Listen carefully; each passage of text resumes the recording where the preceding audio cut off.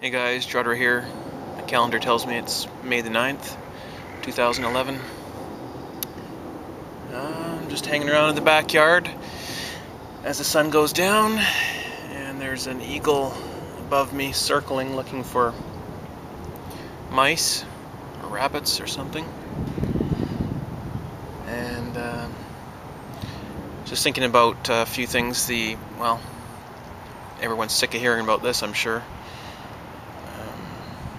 The ridiculous Osama Bin Laden tape that came out showing an unidentified male from behind who is apparently being filmed while watching TV, which is kind of strange, but he's watching TV of himself, so he likes to be watched so much that he's not only watching himself, but he's filming himself, so later he can watch himself watching himself, I guess. But this ridiculous tape doesn't show anything, and it's just so sad that anyone at all, like a single person, is not at least saying, come on, give us something real. This is silly. But there's a lot of people who aren't in that boat, and it's kind of fucked up. Anyhow, the silver price, came up $5 in 24 hours of trading.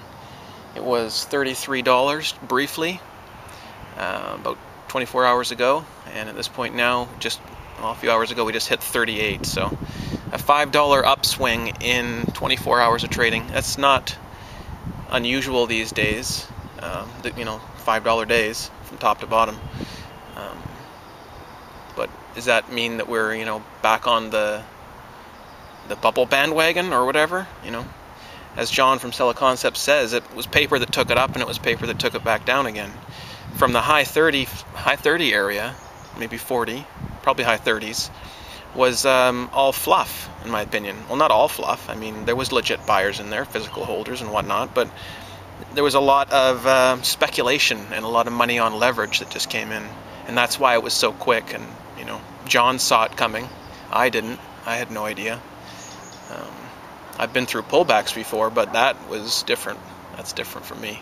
It's a new one. But we're learning. So up $5 today. Now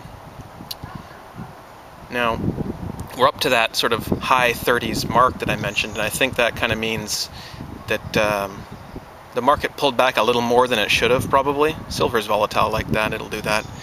But it came down to 33, and I don't know. I feel like silver's legitimately worth more than $33. I don't know about you. It is nice to be able to get 3 ounces for $100 again. That was nice. Briefly, I bought physical. How about you? Anyways, at this point, what I'm saying is I don't think we're going to see that $5 again in the next 24 hours. Maybe we'll come up to 40 again. That would be nice, but I also wouldn't be surprised if we came back down even to $30.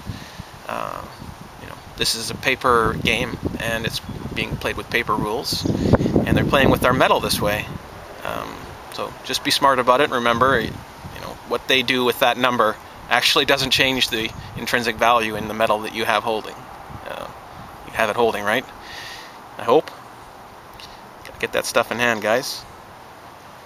But I'm going to cut it off there so it's not too long. And hope you enjoyed the video.